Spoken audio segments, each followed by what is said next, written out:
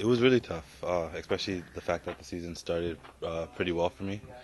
But injuries happen in this game, right? It was one of those injuries where you couldn't rush back, and I was going to hurt myself if I did. So I tried to come back.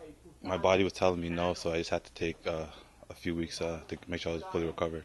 And for concussion, for a head injury, what were some of the things you had to deal with? Because it is a problem, whenever someone gets a head injury. Yeah, it's luckily for me, I didn't have the major headaches, but the symptoms I did have just wouldn't allow me to play soccer. So, like I said, I tried to come back a bit too early, but my body just told me. So my team and staff just decided to shut me down.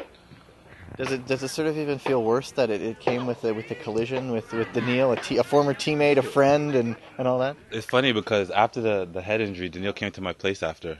We played in San Jose, but there's no hard feelings. Me and Daniil are good friends. We live right beside each other, so I would rather it be Daniil than any other player.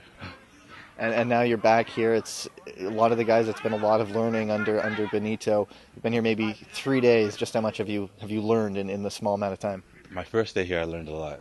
He's obviously a very experienced coach, and he wants his players to develop and get better. It's not just about, it is about the team, but he'll actually spend time with the players and make sure they know what they're doing and teach them how to improve. So I've enjoyed it so far.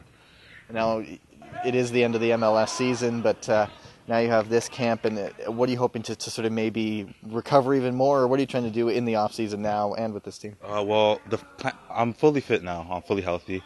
I'm just gonna keep training. I don't need time off. I don't need that much time off. I was out for a while, so after this, I'm hoping to find a club and go train and just keep myself fit. And now that you are fit, the head injuries behind you, hopefully, is how optimistic are you about your future now that you seem to have a lot in place? Um, I'm very optimistic. I'm a confident player. Like I said, things were going well before the head injury, and I just try to remain positive and just work as hard as I can and just take care of the things I can control. And perhaps more than anything, a head injury is something that really tests the patience. It's the sort of thing where you have to be completely healthy. What have you learned from this experience?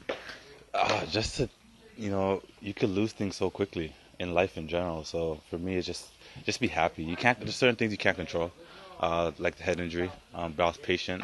It's over now, and I'm just gonna enjoy every time I'm on the field.